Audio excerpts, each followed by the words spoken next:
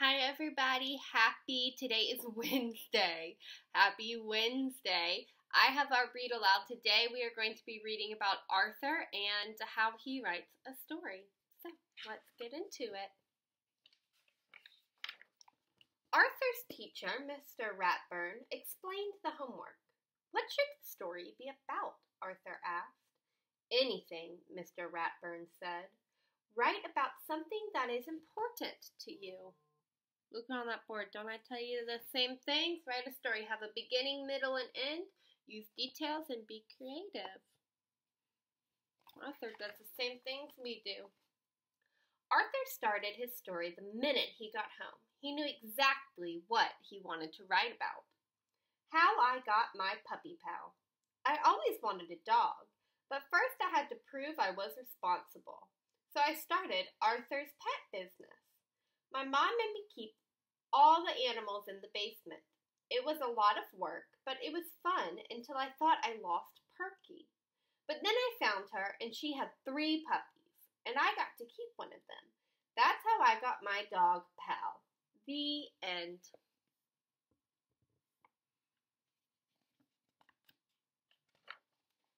Arthur read his story to D.W. That's a boring story, D.W. said. Does it have to be real life? Because your life is so dull. I don't want to write a boring story, said Arthur. If it were me, D.W. suggested, I'd make the story about getting an elephant.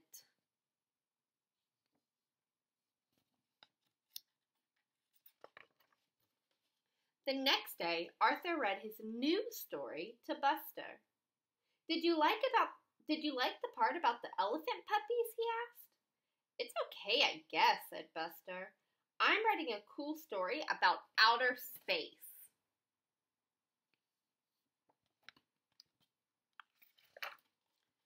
Maybe my story should take place on the moon, thought Arthur.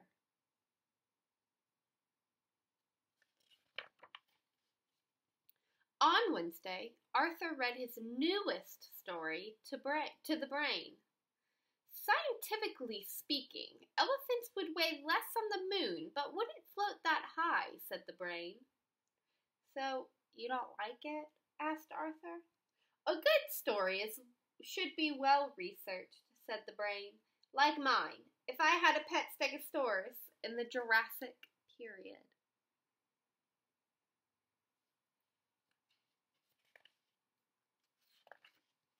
Arthur hurried to the library.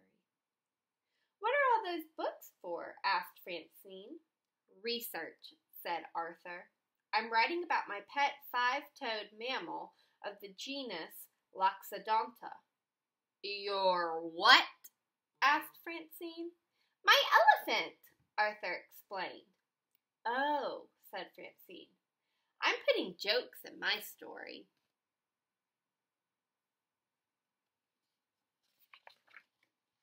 All through dinner, Arthur worried about his story. Please pass the corn, said Father. Corn, that's it, said Arthur. Purple corn and blue elephants on planet Snufflement. Now that's funny. Arthur is acting weirder than usual, said D.W.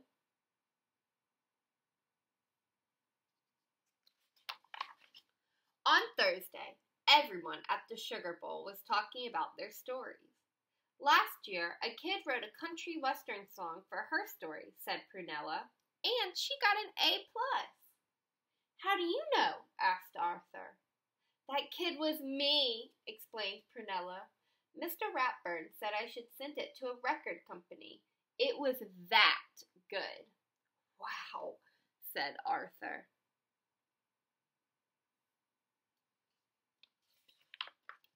That night, Arthur's imagination went wild. He decided to turn his story into a song. He even made up a dance to go with it.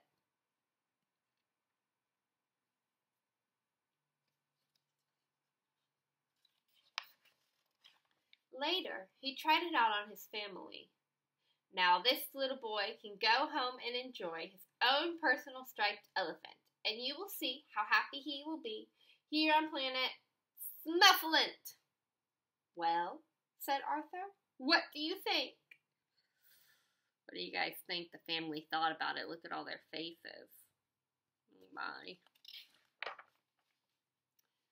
Mother and Father smiled. It's nice, said Grandma Thora, but a little confusing. Too bad you can't dance, said D.W. What am I going to do, said Arthur. My story is due tomorrow. That night, Arthur didn't sleep very well.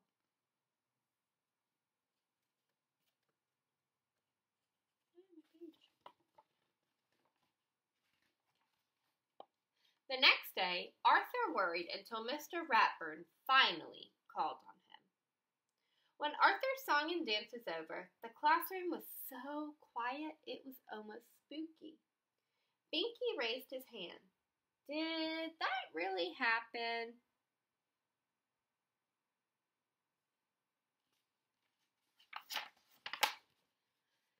Sort of, said Arthur.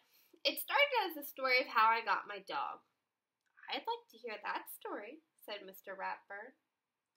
The title was How I Got My Puppy Pal, said Arthur.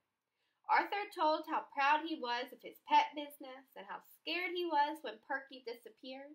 And he told how happy he was to find her under his bed and how surprised he was to see her 3 puppies.